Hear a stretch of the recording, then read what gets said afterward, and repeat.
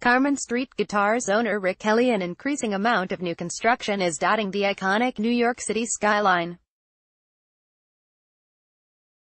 But as big buildings go up, a small music shop is working to preserve history, one guitar at a time. Tucked away along a two-block stretch in New York City's Greenwich Village, seemingly insulated from an evolution outside its doors, is Carmine Street Guitars. It's one of the few shops remaining in this city that still has roots firmly planted in old New York, reports CBS News correspondent Vladimir Duthiers. For more than half a century, owner Rick Kelly has built the electric guitars. Kelly's 93-year-old mother, Dorothy, keeps the books in order. New York City is so special, Kelly said. The neighborhood's gone through lots of changes. You know, a lot of the old places, the old haunts kind of came and went.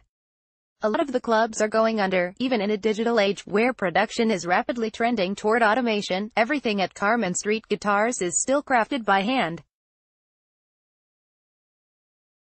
The sawdust that lines the floorboards at the shop were once part of New York City, old cultural landmarks, many that no longer exist. Reclaimed wood at Carmine Street Guitars. You call the reclaimed wood that you use in these guitars the old bones of New York, Duthiers said. The bones of old New York, yeah? Yeah, it's because it's the bones of these buildings. All of these buildings are framed out in this old wood, Kelly said. They throw it away basically. I find it in dumpsters. I do a lot of dumpster diving, Kelly added.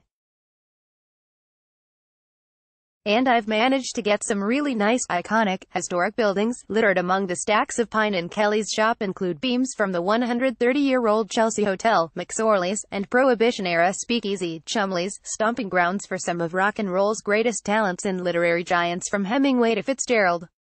Carmine Street Guitars owner Rick Kelly pumps out about 4 custom guitars per month, capturing a bygone era and repurposing it into his instruments. He's had patrons like Bob Dylan, Patti Smith and Larry J.P. Cousin has been one of Kelly's customers for nearly a quarter-century. I would say Rick is the last vestige of, you know, homemade products, Cousin said. The man builds guitars for Roger Waters from Pink Floyd.